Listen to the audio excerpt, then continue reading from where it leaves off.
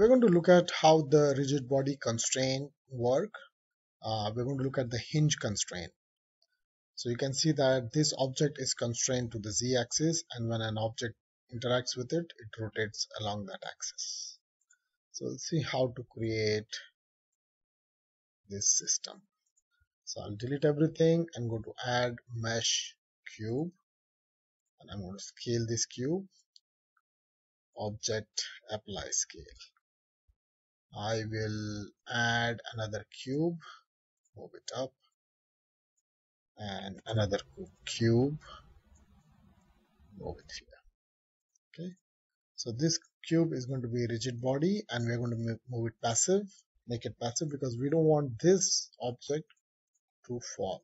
This object is going to fall, so it's going to be active. So now this object is falling. Now this object has to be rigid body active as well, but now we don't want this object to fall, so we need to constrain it to this object. So what we'll do is we'll go to add empty arrows, scale the arrow big so we can see it. Okay, so this arrow will have a rigid body constraint. The first object is this, and the second object is this. Now the constraint is supposed to be hinge.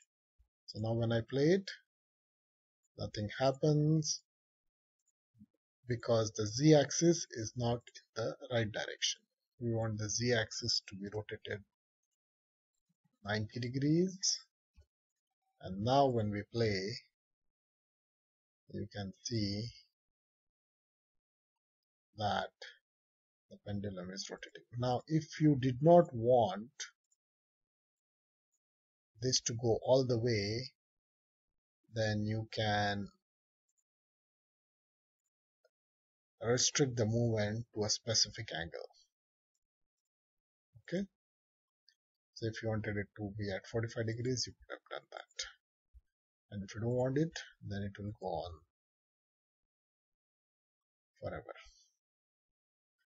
So that's how the hinge constraint works. Thank you.